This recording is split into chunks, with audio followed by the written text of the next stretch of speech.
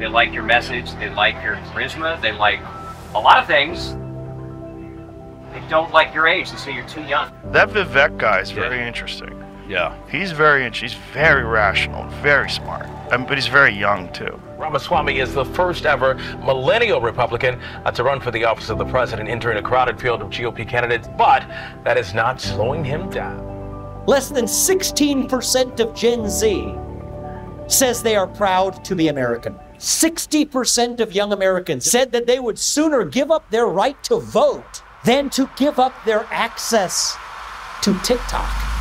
Right now, we're on a train track on a collision course to a national divorce. But I think that there is an opportunity to switch tracks. I don't want a national divorce. I want a national revival. I think we have an opportunity to deliver it, starting with Gen Z and the next generation. Question is, am I too young?